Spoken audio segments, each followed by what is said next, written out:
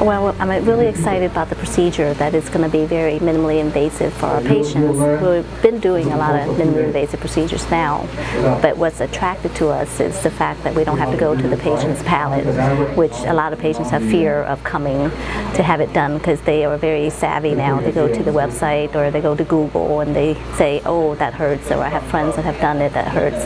Is there any other procedures that you can do that doesn't have to go up to a roof of the mouth?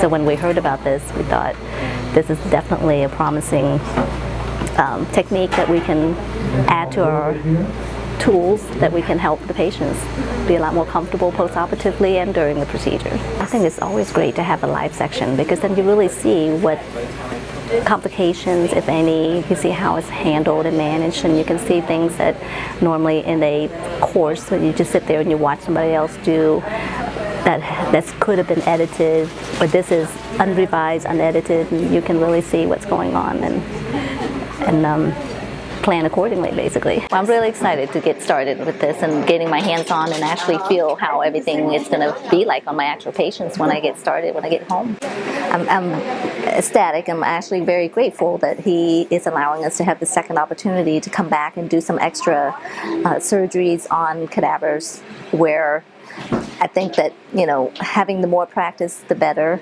we would become and more efficient and proficient at it. So I'm really excited and grateful that Dr. Chao is, you know, giving us this opportunity to do. Yeah, actually, it looks beautiful. I mean, it's very impressive. I'm very excited that this is something we can do for our patients. It looks great.